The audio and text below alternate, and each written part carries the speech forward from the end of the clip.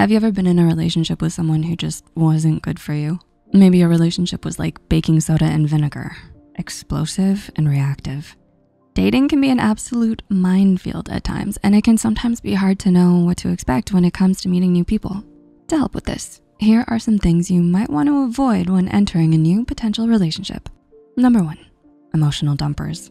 As the title suggests, emotional dumpers want a relationship for one reason alone: to have somebody whom they can dump their emotional baggage onto. If you're dating an emotional dumper, then it's likely that you will hear about every problem that they're facing in life, and you will have no choice but to endure listening to this on a regular basis. If you try to suggest a solution, they will likely not listen to you. They tend to be in love with their self-pity and misery. Take time to think about how much emotional dumping you can take before continuing this kind of relationship. Number 2, overly clingy people. Are you dating somebody who constantly calls or messages you? There's a difference between being eager and being clingy. People are clingy for various reasons. It may be due to insecurities or previous relationships that lead them to overcompensate because of fears that you may leave them.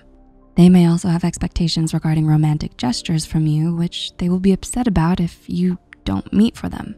So if you're a person who appreciates personal space and independence, it might be wise to avoid this type of person because you may feel suffocated in the relationship. Number 3, the extreme perfectionist.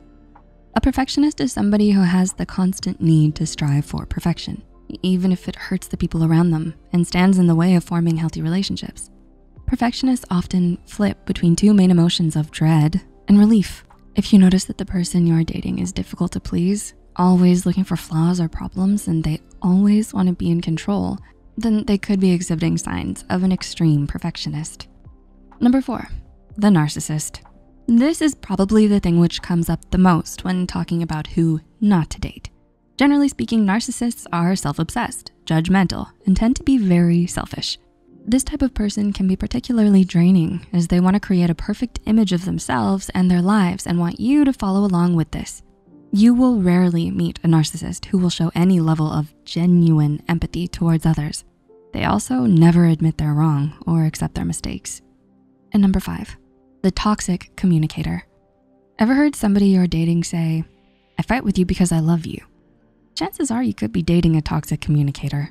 These types of people will find it hard to give you respect. Instead, they will argue, counter-argue, and never give you space or an opportunity to explain things. This type of person may measure your love by how much disrespect you'll take from them. So, do you agree with the points we've mentioned in this video? Remember, every relationship is different. These are just general signs you may wanna watch out for. Always listen to your instincts and think about how you feel around the person you're in a relationship with. If you found this video helpful, like and share it with friends that might find insight in it too. Remember to subscribe to Psych2Go and hit the notification bell for more content. All the sources used are added in the description box below. Thanks so much for watching. Until next time.